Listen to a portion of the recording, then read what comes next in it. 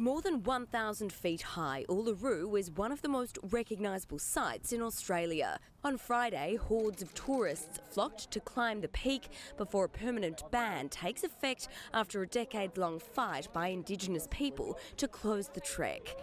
The traditional owners of Uluru, the Anangu people, have called for the path to be closed since 1985, when the park was returned to indigenous control.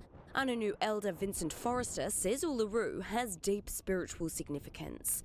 So, it is a religious place, a place of religion, a place of worship. So why? But despite the impending ban and signs asking visitors not to climb, some tourists couldn't be convinced. Look, I respect that, but it's very sacred down the bottom. Up the top, I don't think it's as sacred as down the bottom. So yeah, everyone has their own opinion, but I don't see the harm in climbing.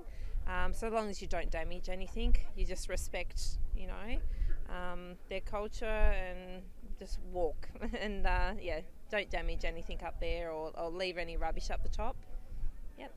Government data shows nearly 400,000 visitors flocked to Uluru in the year to end June, with Australians still making up the bulk of the visitors to climb the rock, followed by Japanese tourists.